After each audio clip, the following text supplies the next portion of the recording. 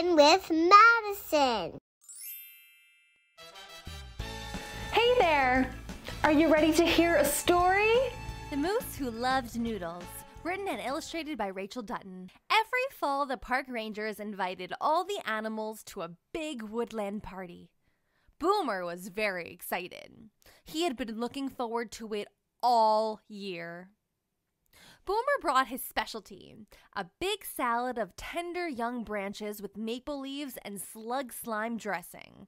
He was pretty proud of it. But at the party, he noticed that the humans were eating something else, something that smelled delicious.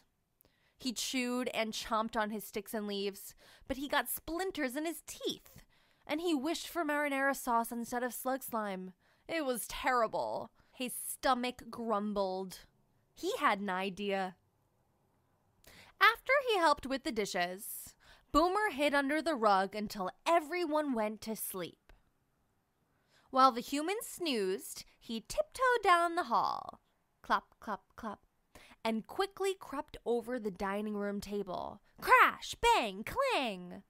Boomer paused. Had he been a little noisy? He decided he'd better hurry. He flung open the refrigerator door and swooned at the sweet smell of pasta. He gobbled and gulped and ate and ate and ate. The noodles were even better than Boomer had imagined.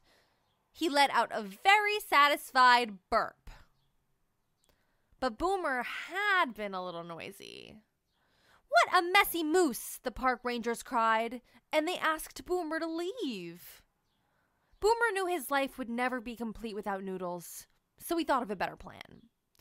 He donned the perfect disguise, a big blue hat and a dashing moustache, and went to a restaurant. He ordered lots and lots of noodles. But when he bent over to gobble them up, his hat fell off. The people gasped so loudly that it hurt his sensitive ears. "No animals in the restaurant," the chef yelled, and they pushed Boomer rudely out the door. Boomer felt very sad and very, very hungry. He looked everywhere for stray noodles, but the only thing he found was a picture in a magazine. Those noodles didn't taste good, but they gave Boomer a fantastic idea. He would go to Italy, the land of pasta. He got his passport, put on his best pants, and waited in lots of lines. But the airline said he was too tall to fly, and he didn't fit in a suitcase. Boomer thought he would never get his noodles. He ate his yucky leaves and wandered around, sad and noodleless. Then Boomer had an even better idea. He bought flour and eggs and oil. He mixed and kneaded and rolled. He boiled and sniffed and tasted until the noodles were perfect. Boomer made so many noodles, even he couldn't eat them all. He looked at the overflowing bowls and felt rather empty. He wished he had someone to share them with. Then he had his best idea ever. Boomer threw his own party and everyone came. They ate spaghetti and macaroni and talked and danced and had a wonderful time. But Boomer thought there was still something missing. Vegetables!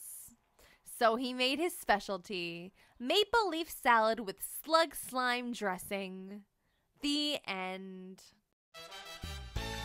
Okay, thumbs up if you enjoyed the book.